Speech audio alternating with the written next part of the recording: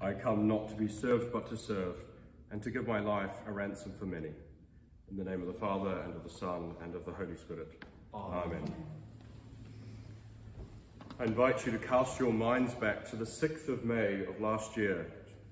It was a Saturday, a very wet and blowy day, at least in London. Quite a busy day for some. One early morning headline read, "I come not to be served, but to serve." Charles echoes late Queen's words as order of service for coronation is revealed. I'm sure Her late Majesty did indeed say these words, and yes, she did say them at her own coronation. However, contrary to this headline and a way we might read it, these words aren't original to Queen Elizabeth. King Charles, of course, got it right when he announced at his coronation, "In his name and after his example, I come not to be served, but to serve." That is, in Christ's name and after Christ's example, I come not to be served, but to serve. We heard these words only moments ago in the Gospel reading for today.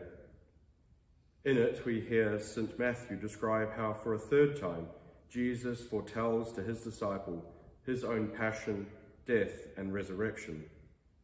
Jesus says to his disciples, "The Son of Man will be handed over to the chief priests and scribes, and they will condemn him to death.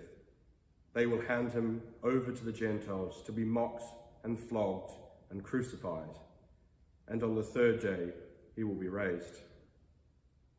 Journeying through Lent, we are invited to be more attentive to the Stations of the Cross, the journeying of Christ through the horrors and pain of human suffering, a suffering which concludes in death, but nonetheless, a journey which continues on, a journey which continues to joy in the resurrection and hope in the life to come.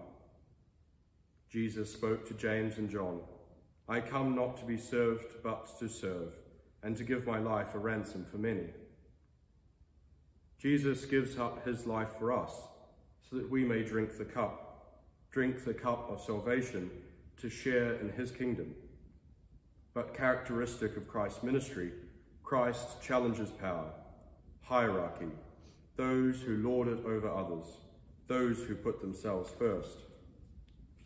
Discipleship, a life in Christ, a life of carrying his cross, is a challenge to serve our brothers and sisters in Christ, especially those in our local community, but also those in other parts of the nation and the global wider society.